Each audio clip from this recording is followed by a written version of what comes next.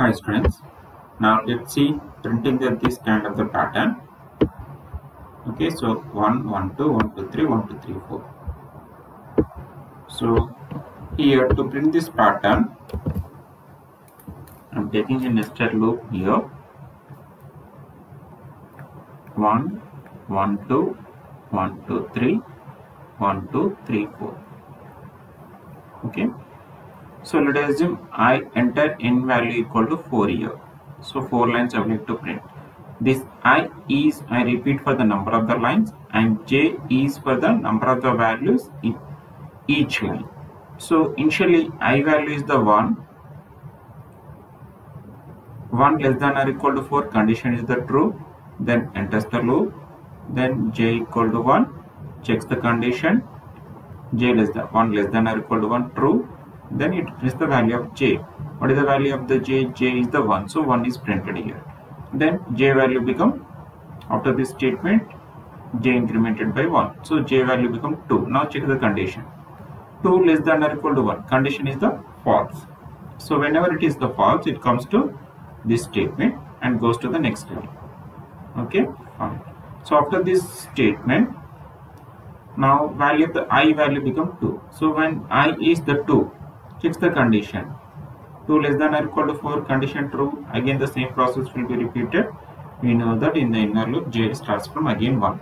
So now 1 less than or equal to 2, I value is the 2 here. Okay, so condition is the true. Now print the value of the j. J is how much here? 1. So 1 is printed.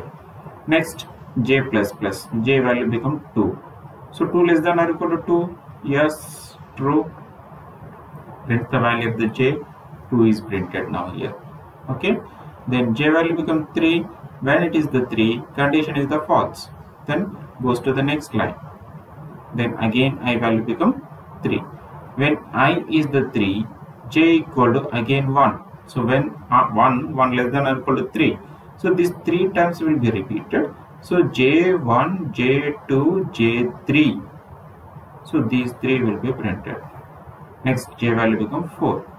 When it is the 4 less than or equal to 3, condition is the false, then I value become 4. When I is the 4, j 1, 2, 3, 4, 5. So this 1, 2, 3, 4 will be printed. Then when j is the 5, condition is the false. Now I value become 5. When I is the 5 less than or equal to 4, condition is the false. So I got my expected result here. Okay, just run and test it.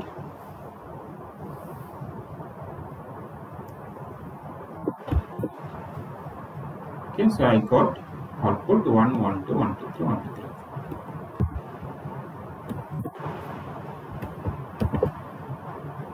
3. So here I am using the percentage 4D to take the 4 spaces between the each number.